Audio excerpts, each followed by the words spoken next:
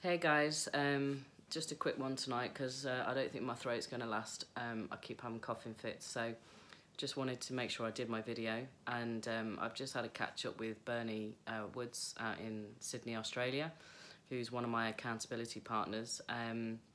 Just sharing stories about where we are with things, and obviously I've not been well for the last few days, so I haven't done anything pretty much other than I just sent a Christmas message to one of the girls I met at the she's just texted me back. One of the girls I met on Saturday at the catch up with the SFM Tribers, and it was just a bit of a naughty Christmas thing.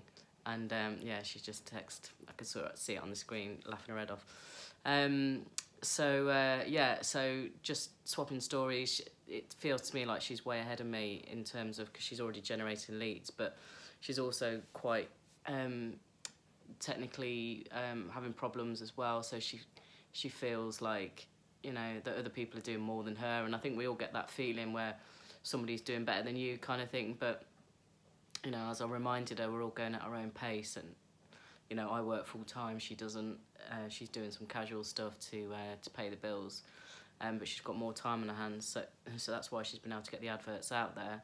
But I know I will. You know, my priority, once I get rid of this hacking cough, well, before then anyway, is to get this finance sorted out. That's my next challenge, and get my stuff over to Holly to do my website.